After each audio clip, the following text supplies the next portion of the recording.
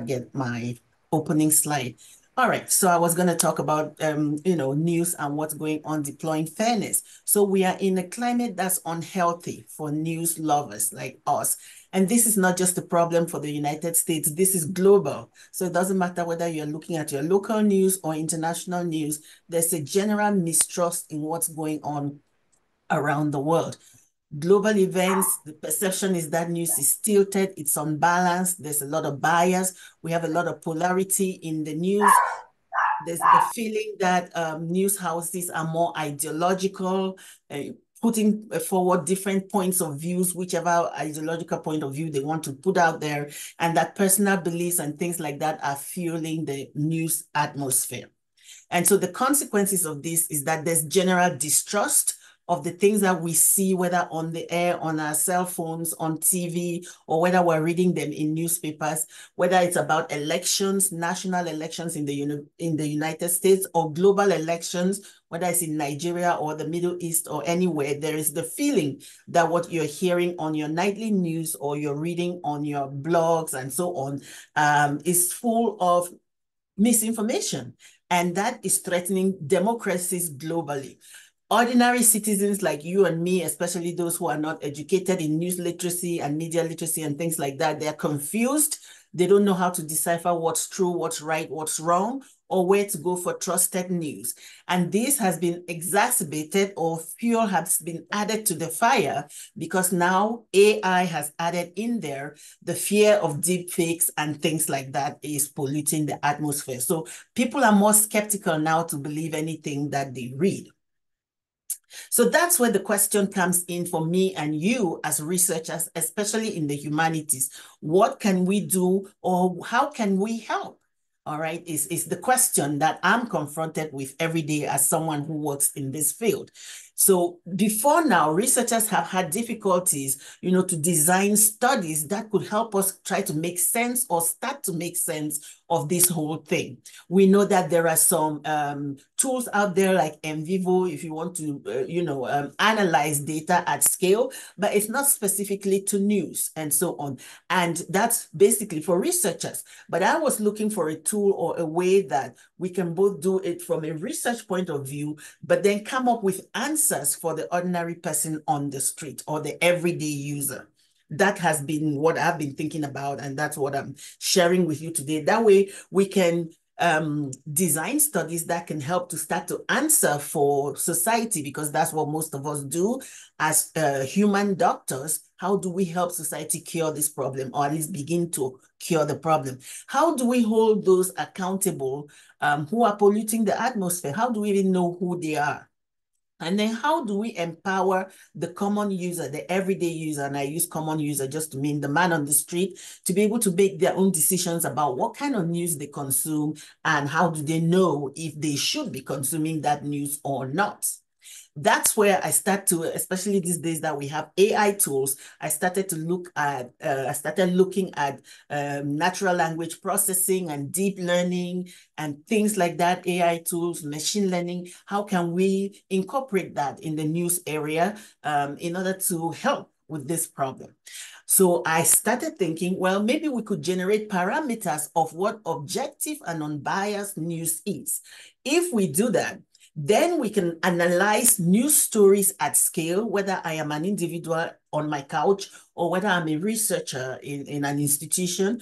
We can start to analyze news stories at scale, what they call big data these days, in order to find for ourselves or for the user, him or herself, what is correct, or how do I trust a particular news source or not. All right, so we can use what is called these days sentiment analysis. I'm sure most of you are hearing those terms now, working in this area to probe for themes. We can probe for tone in a story, tenor, detect the kind of emotions behind stories.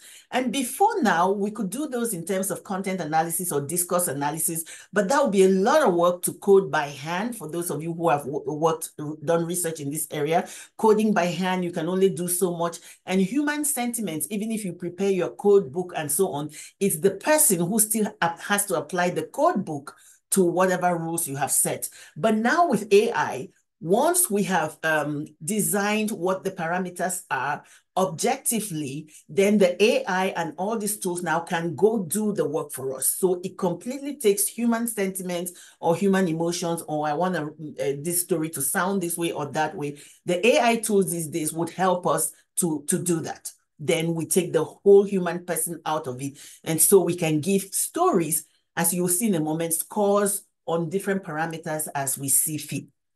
We can measure these sentiment scores against what we call news values or news canons. All right. And then we can check whether these numbers, how do they adhere to journalistic canons? How skewed are they from what is expected? And we can do this to evaluate the work of particular reporters. We can do this to evaluate the work of particular news stations. It doesn't matter what the ideology of the news station is, or even to particular stories. We can apply this to the story level, even to headlines. It just depends on what the researcher or the user is interested to do. And so we can evaluate work by particular reporters, news agents.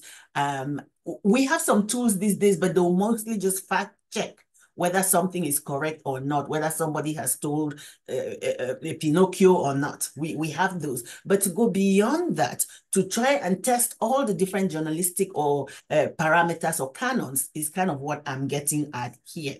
So I make the bold claim with this study that by using AI-powered tools, researchers will be able to analyze stories at scale, generate findings on journalistic canons, rank news stories or reporters or media outlets on dimensions of these objective parameters, generate a score for reputation, for fairness, for balance, for objectivity, any of those, and then enable the everyday user to recognize what kind of news they're getting, what is questionable, or what they can trust.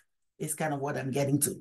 So the outcome that I'm looking for this is practicality, practical use. So we can provide guidance for the public, how to spot stories that have agenda, how to steer news consumers away from outlets that may not respect journalistic standards, and help them go towards the ones that are more, follow the journalistic canons. So the framework that I'm using for this study is the journalistic standards themselves that the news agencies set.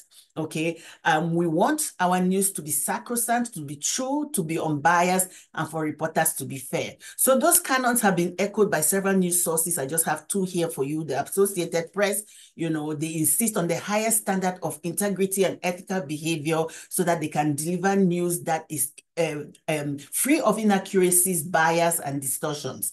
And the New York Times will tell you that their greatest strength is their authority and reputation, and they will do everything to make sure that that's not diluted. So therefore, those are the standards that I'm suggesting that we can come up with tools to do that. And because my time is running out, I want to take you to what I'm calling the M editor, which is copyrighted and trademarked right now. It's a tool I'm developing currently that can crawl the web and do this kind of work, gather the stories, use artificial intelligence, do the analysis, generate the scores that the user now with their cell phone or any of their other devices can see this exhibited for them. So this is an example of what the tool will look like. It is currently in development. I have about 30 days to get it to the next level. And I just thought I would take a moment to just show you guys just very briefly here. So if you give me one moment, I will just go over hop onto my computer to just give you a bigger look at the bigger picture on what I am trying to do. And it is not fully developed at this point, but I would like to hear your thoughts. So let me go ahead and share that if I can find my share button. Okay, here it is.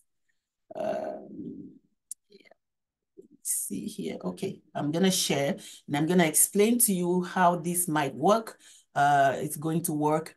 And here we are. So for this case, in this case, for instance, I will show you behind the scenes. This is the database. Here you have the canons, objectivity, fairness, balance, and accuracy. We are generating those scores.